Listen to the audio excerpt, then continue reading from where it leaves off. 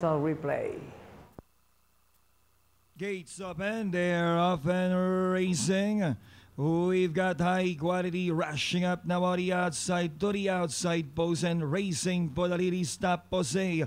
It's Top Jose moving up once again down on the inside is high quality. Then next that is Happy Julian. Happy Kid is racing in fourth. Then comes Princess Belle. My Dear Magnolia is next in line, followed over by Angel's Crown, Rahabago, and Double Time is running at the tail of the field by about 7 to 8 lengths from back to front and past the half-mile pole. It's number 1, High Quality, by about 4 lengths now. It's High Quality moving up. Happy Kid racing on the outside second. Then down on the inside third is Top Jose moving up now is Princess Belle. Then comes Rahabago now taking the 5th spot. My Dear Magnolia, Angel's Crown. And they move to the 4th turn, but it's still High Quality still in a short lead over Happy Kid. Now very close in 2nd position, but it's still High Quality. Happy Kid continues in front position over Happy Kid racing on the outside. Here comes Rahabago and Top Jose, Princess Belle,